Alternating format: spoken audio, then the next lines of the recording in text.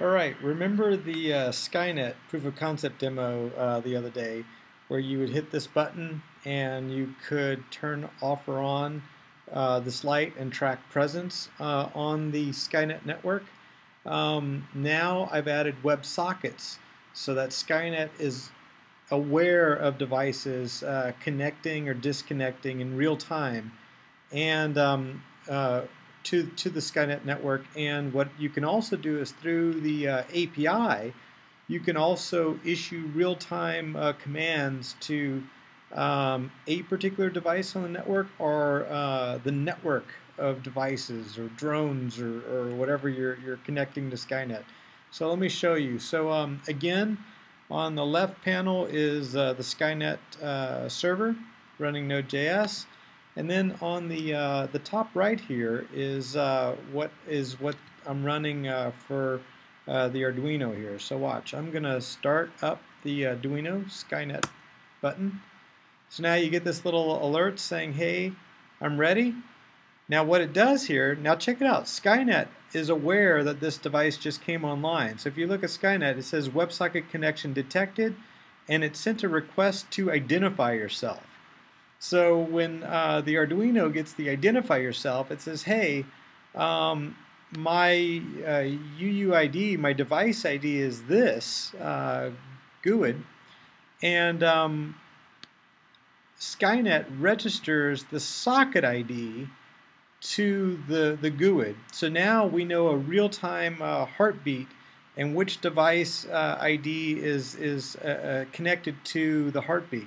So now what you can do is interesting things like from the API here, we can say things like I'm going to issue a blink command to start this Arduino blinking, and notice it's a post API on the endpoint messages, and then you pass it the UUID, and then a JSON message of what a command, a full open JSON format. It could be anything, but the Arduino is listening for messages that tell it to blink, stop, start, or stop.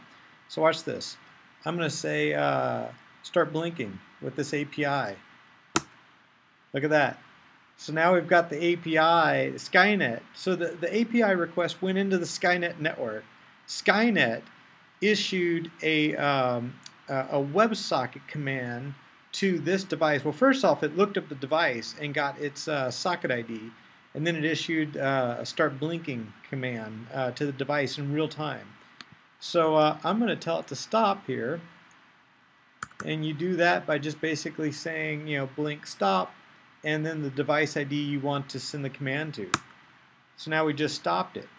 But in the idea of the drone network, say you wanted the whole network of drones to pass a message to a whole network of devices, or maybe it's a whole channel of devices, then you would say, instead of the UUID, you would say /messages/all, and you'd pass it the start. So watch this. This basically issues the start command to all devices on the network. It actually doesn't issue the start command. It sends a JSON object, whatever JSON object you want, to all devices.